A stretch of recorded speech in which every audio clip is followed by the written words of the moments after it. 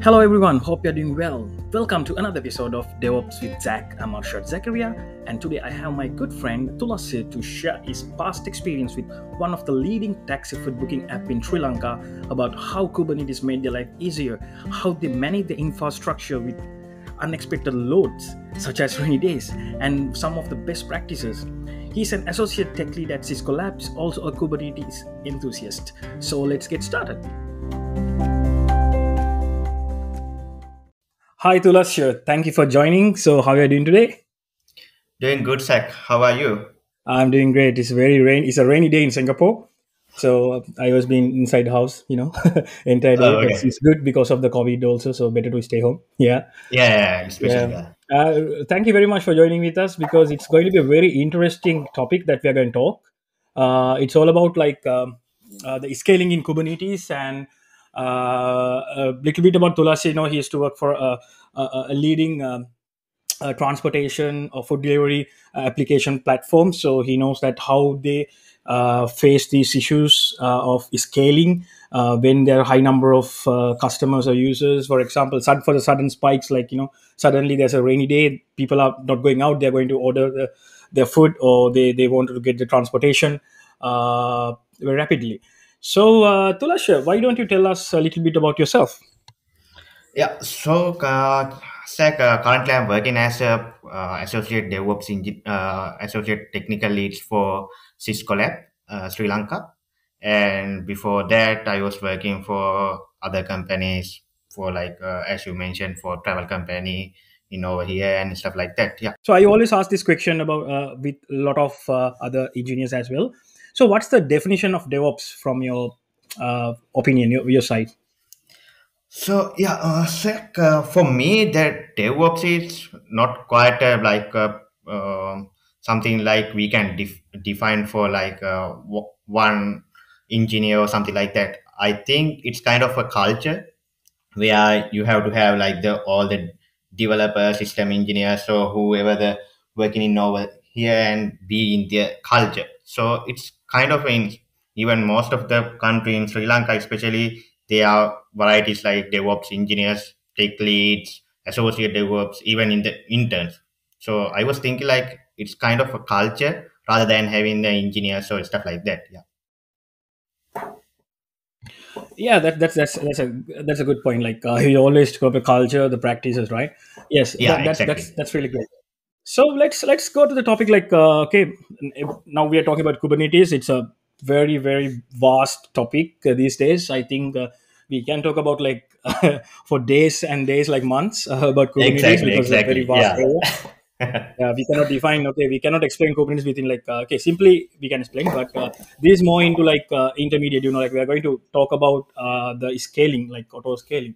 So when before we go to the Kubernetes, I think better we start with these the containerization and the containerizing. When we personally, I seen that uh, some bad practices, like all the packages, for example, if it's a node application, so all the npm packages are packed like unnecessary, like they're not doing the lean code, this pack the contain images like around more than 1 GB. It's very bad practice, right?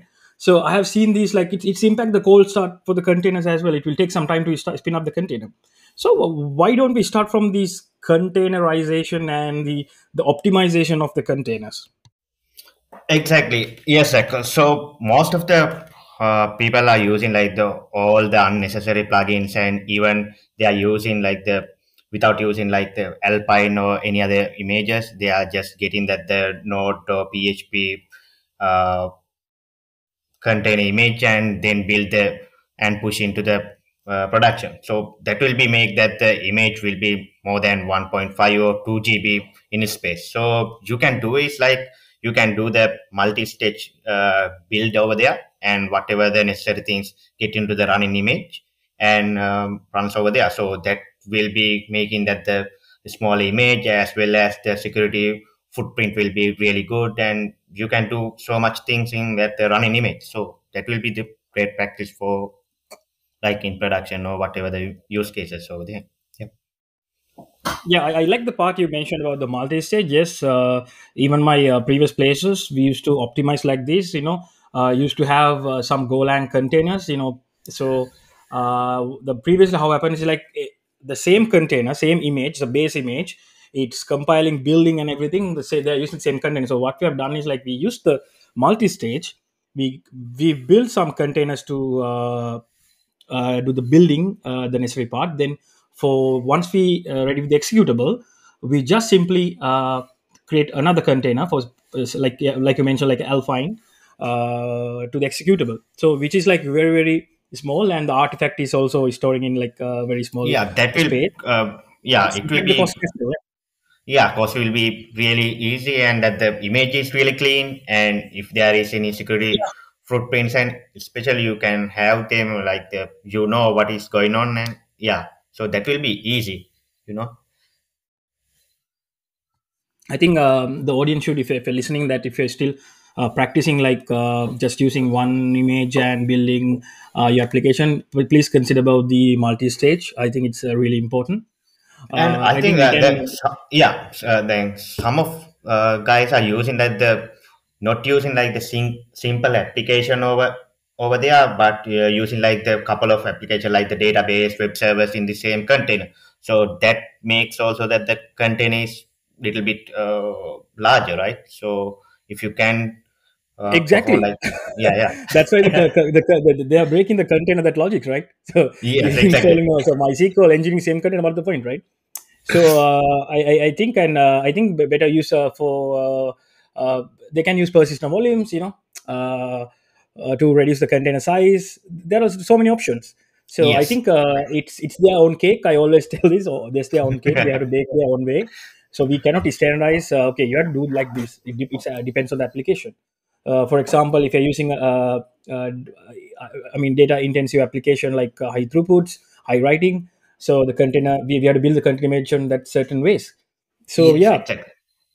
And I think also it's better to have like the when it's come to the containers, you should have like the health checks, redness probe, and stuff like that.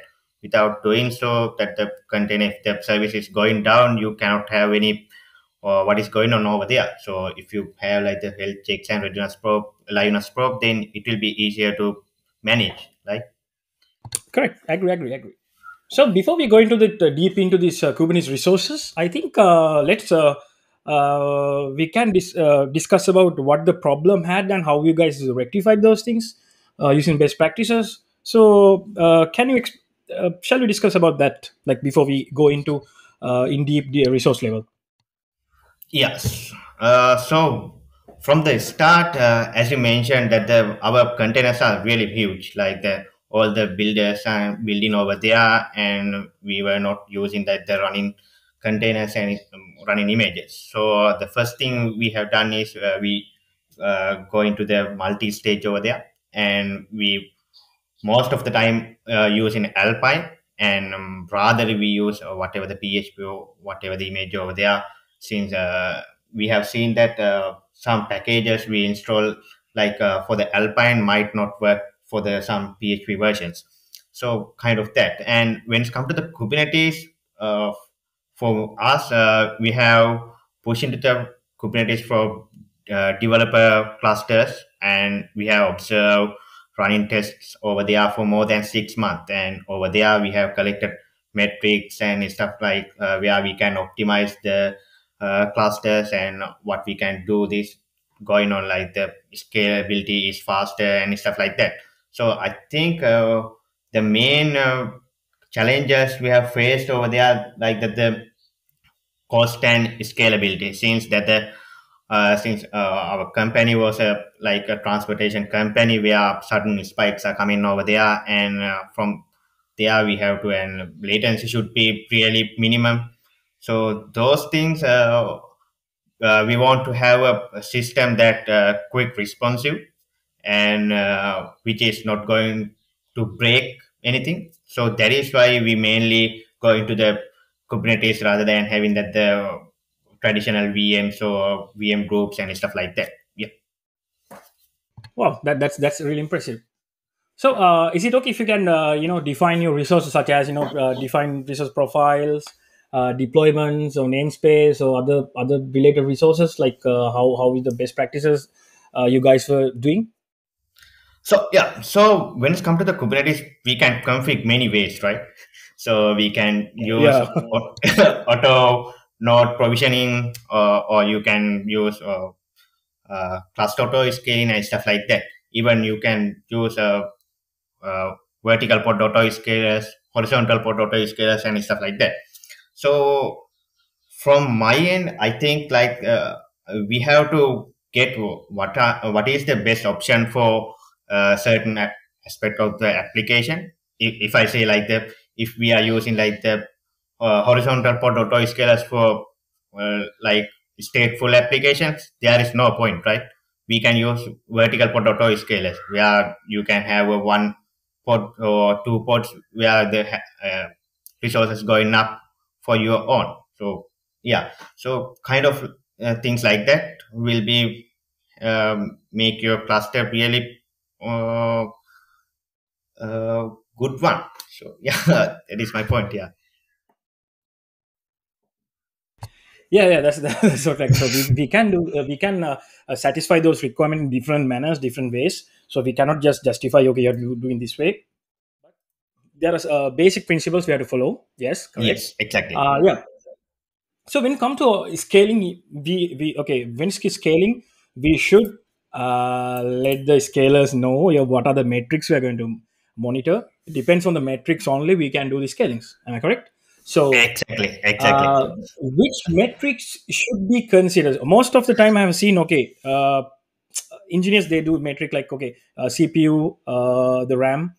I use, what kind of metrics you prefer, like most I would say suitable, or like to Uh, consider when it comes to yes. So, auto scaling? Saka, I think it always depend on the whatever the application you are using. If you are like having like the application where it's really consuming like the memory or CPU, then it will be easier to you define the scaling for such a manner. So, but in our case, it is not like that. So mostly we are using like the Golang, where the Go routines are going up, not the memory or CPU. So we were using like the custom metrics. So to scale up and scale down, which will be really easy like that, the network traffic or like the Go routines and stuff like that. I think it will depend on the company or depend on the application itself. So yeah. Yeah, that's true. It's again, it's dependent on the application, right?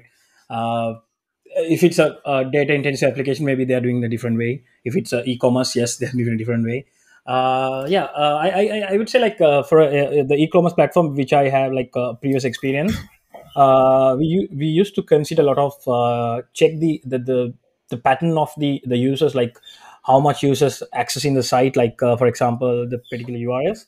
Because if it when it comes to e-commerce, even you and me can agree, right? Okay, especially when we go to the shopping. Okay, we are going to shopping, and we want to buy some uh, something, maybe electronic gadget, maybe a cloth, a food, whatever. So we are not going to, for example, like an electronic gadget, or maybe it can be a phone, it can be a camera, it can be a laptop, whatever. We go to different shops and we get the quotations and we buy, right? So same like when it's from the e-commerce, people visit the sites, they want to compare the product prices.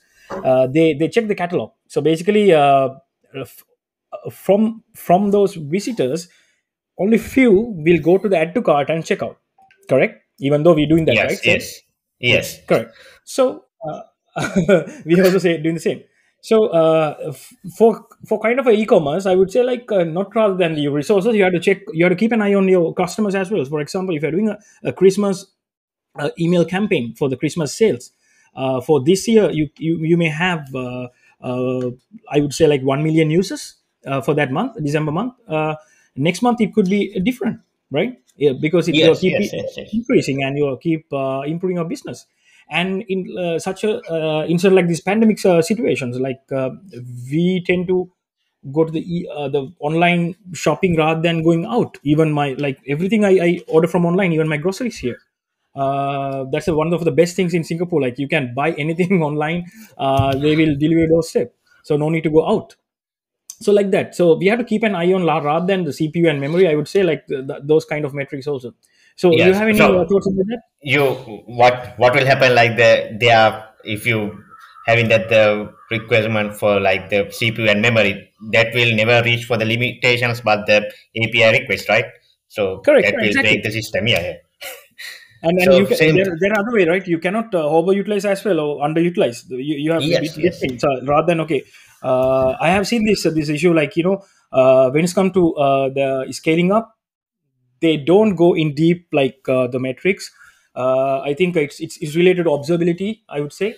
Yes. So rather than, doing good postmortems or like go deep into any issues, like find out what the root cause, rather than doing that, okay, let's add two more servers, or maybe let's increase these C5 2x instance towards C5 Yeah, 8x so instance. they never know that even that They never they are know. having like the CPU memory leak or anything like that. Yes, So exactly. So I would like to add one scenario. Like one of the interview candidate told me this is one of experience. So basically, they were doing some kind of a data intensive application, and the they have for that the business, it's related to like kind of a financial side. So they have a BI side as well. So the BI engineers, they want to generate reports. They were using AWS, and for RDS, we have thing called like the read only, the replicas, read replicas. You can add uh, number of read replicas that you can add to your RDS instances. So only the reads you can send to the read replica endpoint, and for the write you can send to the write endpoint. So one day they found that okay, they noticed that RDS utilization is going high, and these engineers are doing some troubleshooting. So site went down, so they are doing this a postmortem. So while they're doing the postmortem, the engineers are really good. That I was really happy that when he was saying these stories, really interesting how they did their root cause analysis. So they went like through how in and out, even the code level. So some engineers have suggested that okay, we have to increase the RDS instance. So these engineers, the DevOps team and the SR team, they came up together, and they told like, okay, this is not going to work. Even though if you increase this pattern, like it will, even though if you put a other instance size, it's going to be increased. So what happens is, then they found out in the code that for the BI part, they were accessing the write instance rather than the read only. So it's a big okay. disaster, right? You're paying for the Yes, yes. read only read replicas, but the main application and the BI application both accessing the write instance. So that's one of the bad things. So even though when it comes to scaling, we are talking about this scaling, right? Auto scaling. So be careful what you are doing, and go for good root. Find the root causes if you are having issues. Then you find the proper solution like this. So when it comes to, when we're talking about these resources, I think in Kubernetes, okay, we cannot forget about taints and toleration. So I would say, like, for example, okay, you have several pods, and some pods needs high CPU, some pods needs like high memory. So you can separate those node groups to different instance types, and taints and tolerations can help to identify. So for you, with your experience, like how you can justify this?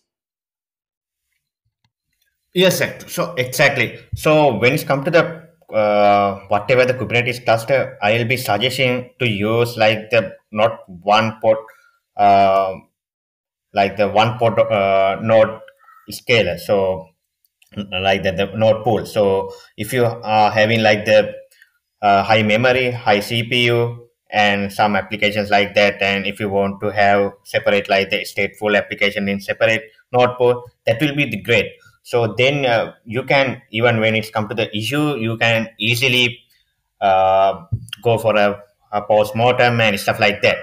And especially when it's come to the our company as well, so we were having like the applications we are going on high CPU, high memory, and there are a bunch of applications where we are having like the stateful applications.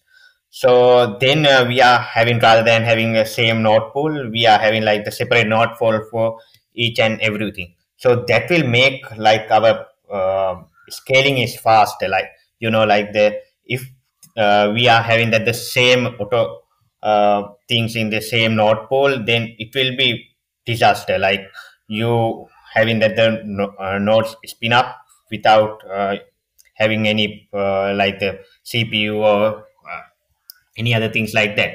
So my advice is always check the what are the resources should be having over there, and always you have to like specify the uh, budget over there to go for the capacity, minimum capacity over there. So that will be the easiest way to have the node pools and stuff like that.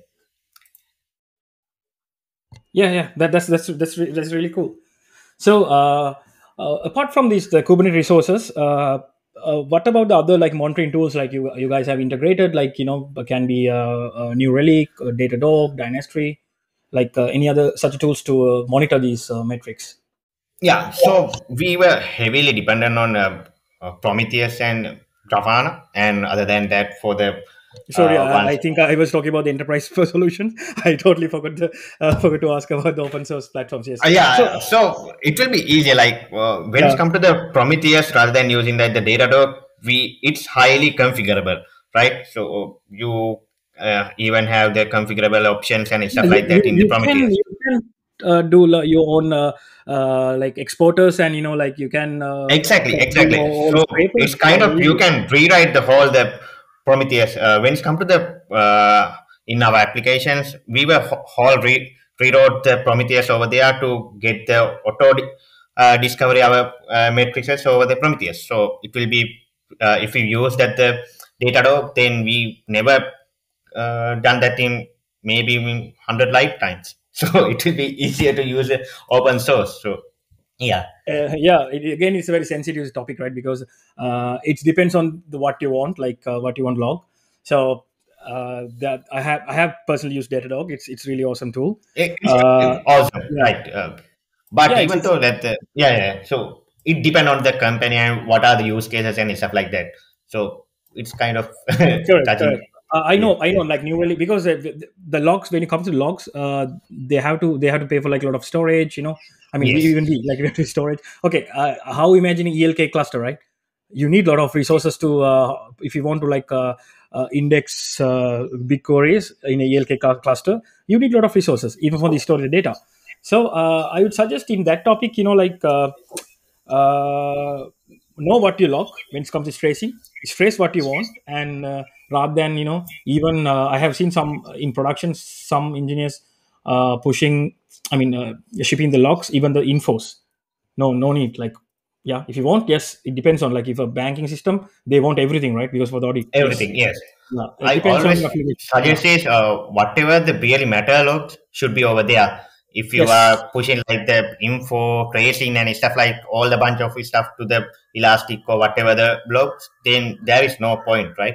So I think you collect all the logs, fine, but you can, yeah, like using Logstash, like you can, aggregate your logs, and you yes, yes, can, exactly. yeah, you can done like that. Because if, for example, like if you're going to do all the access logs, like ELB health checks, like it's going to be increase your uh, for your storage pricing.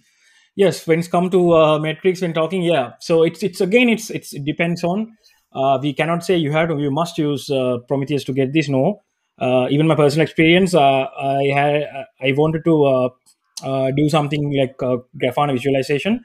Then I realized I don't need to use Prometheus. I can directly query the database to get the Grafana visualizations. So depends on that. If you want to Yes, yes. So get, I you think that can. the you never want to go for the traditional way, right? If you are having like the easiest way, then it will be good to go over the easiest way. And if the things done is the same way, then it will be good to go, right? Yeah. So I think that the even for the when it comes to the scaling best practices, it will be good to have like the resources requirement should be close to the actual usage, right? So the most of the engineers are having like the request for the pods even higher for the applications, and they are wasting their resources. I have That's seen correct. many. companies that doing so, like they are afraid to like the application will be break or something like that, and they are just having like the CPU or memory, bunch of memory over the application where it doesn't need. Maybe it's going for the 10 milli CPU, and they are giving like the 100 milli CPU. So Yeah, for I the 10 minutes think work, we are on CPU, right? Yeah, correct, correct. yes, yes, So that's why, like, for example, like, for if you're using like AWS infrastructure, the EKS is supporting Fargate profile, so you can create a Fargate profile for for if you yeah, like when you're talking about the yes, the taints and tolerations. So uh, for the auto scaling, you can just use the Fargate profile, and you pay what you use. No need to spin yes, up yes, and keep a node for that. yes, Because exactly. with the experience of this auto scaling in these PHP applications, for sudden spikes, I don't think none of the cloud vendors can support this auto scaling for sudden spike, because there Yes. is a warm up time to spin up a new server. And yes, it's when it's compared to a few years ago, now it's optimized, yes, but still for sudden spikes, it's not easy to get a new resource and create a dan up and running. So that's the main bottleneck I have seen, like, yes. So So the one thing you can do is like the you can be minimized like the from the pod image size and stuff like that. So that will be and the make tools install really in the pod, right? yes, I don't want like Vim or Nano install in my pod. One more thing, like, uh, the content images you have to create immutable, right? I yes, have seen, like, exactly. after deploying, they log to the production container and they check a lot of things. No, once deploy it, that's it. If you want to change it or you check it, let's go through the code level again. You redeploy rather than Yes, yes, SSHO doing that. So, like you said, no need like install Vim or cat command. No need those things, right? yes. You can get the And I simplest think that the container. and I think when it comes to the Kubernetes, it will be easier if your cluster is really clean, right? So without using any other stuff like over there and having like the injector ports and things like that. If your application is running fine with the one port, it will be easier. So I think clean makes the uh, auto scaling quicker and stuff like that. Yeah. Yes, when it comes to SRE term, that they have these good practices, best practices, like the artifact or the deployment should be small deployments. It should Yes. be Yes. reproducible, very in fast manner. So that's one of their release best practices. It's a different topic. We can have a chat another day. So We yeah, can so just chat make for sure your like artifact is very small. 2 3 hours for like the scaling, Yeah. right? So what are the best practices, what we can do and stuff like that will Yes, be like yes. So I think thank you very much. It's I think time is up. Like yes, it's a very nice to talking to you, Tulasha, and thank you for sharing your experience to the other the audience. And yes, we were talking about some tools and other. I mean, like, we can openly talk about other tools. And yes, that doesn't mean it's a bad tool or good tool. yeah, yeah, It's up to exactly. you. Yes, it's up to It's you. Whatever tool you're using, those tools are the tools are like there to help and improve the DevOps practices and process. So feel free to try them. And most of the enterprise tools are available for free trial, like Datadog, New Relic, mhm. Linetrace, those things. And when it comes to open source tool like Grafana, Prometheus, it's free. You can just install and give a try. So thanks Yes, yes. again, Tulasha. So if there's anything you want to end up this session, you can share with us, and we can complete this.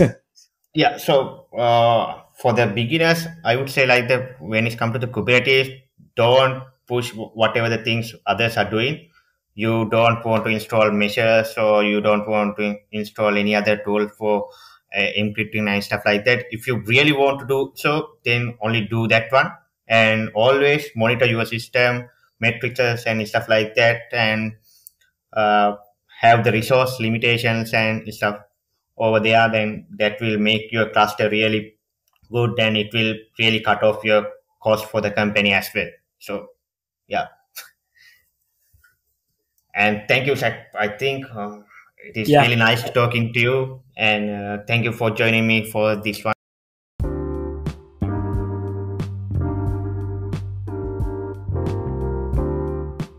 Thank you, Thulasya, for joining today. In his Medium and GitHub, you can find more about Kubernetes, Terraform, DevOps, Elasticsearch, and more fascinating stuffs. Please check the links in the description. See you soon with another episode of DevOps with Zach.